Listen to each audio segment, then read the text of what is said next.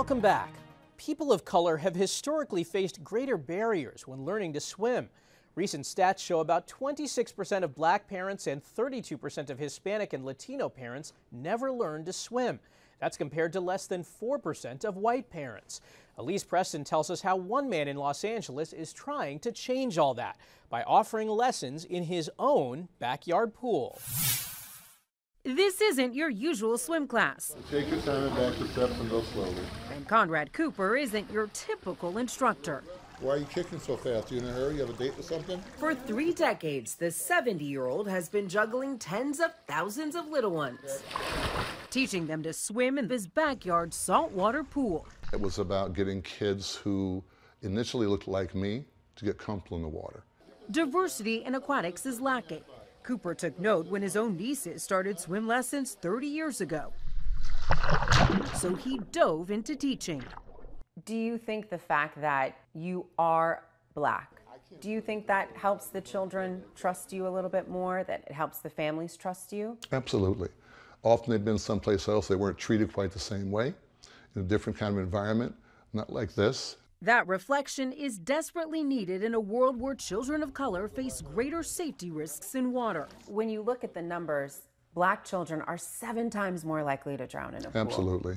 That's heartbreaking. It is heartbreaking. And I'm helping to get them out of that particular situation where they're now safe and comfortable in the water.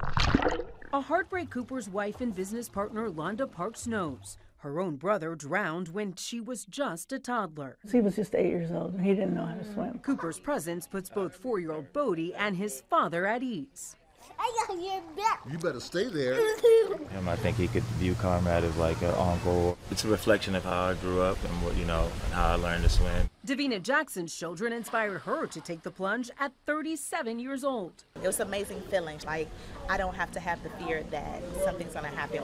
When you look at how many people of color around the country are not swimming, what is your biggest hope? That they continue to find somewhere where they can have access to a pool and learn better swim lessons in communities that are underserved.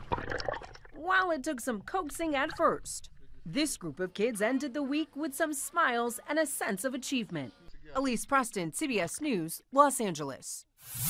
When you call 911, you expect the ambulance to rush you to the hospital. However, when it comes to extreme heat illness, doing that could actually jeopardize a life. National recommendations call for cooling patients first before transporting them. But as David Schechter reports, only a few states are following this protocol. Lots of ice.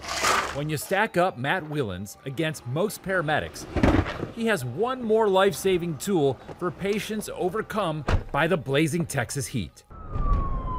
Matt carries that ice with him every day in case there's a call for heat stroke.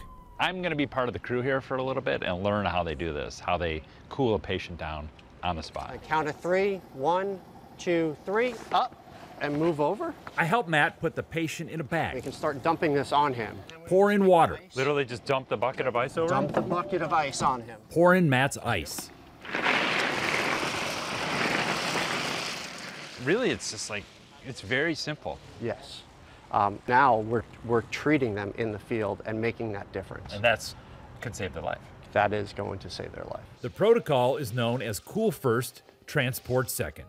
The National Association of EMS Officials recommends if a patient's core temperature is above 104, an ice bath immersion provides the most rapid cooling mechanism.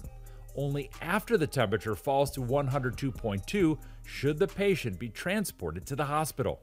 It's a life-saving intervention that's more critical than ever as climate change makes our summers hotter and hotter. Tell me about Zach. I love talking about Zach. For his age, he was always very big and gentle and kind and funny. They called him Big Zach, and during football practice in 2017, Zach's body temperature hit 107 degrees. When the ambulance arrived, he was unresponsive and moaning. I just remember the panic that was setting in that moment. They were just assessing him and then loading him up. The instinct is, let's get to the hospital. Load and go. But when a patient is overheated, the national recommendation is not load and go. It's cool first, transport second.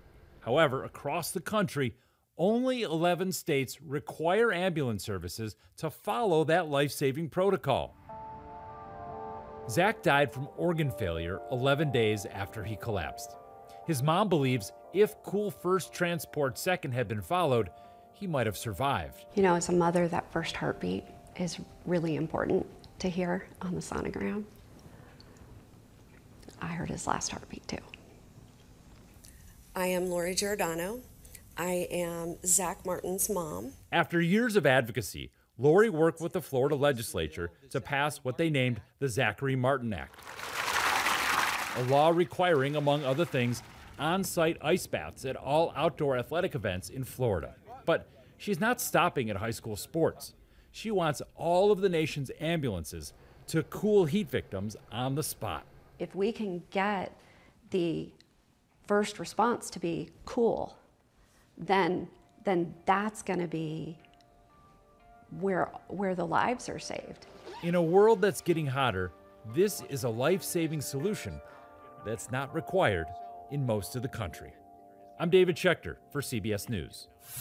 That's this week's Eye on Health. I'm Michael George. Thanks for joining us and be well.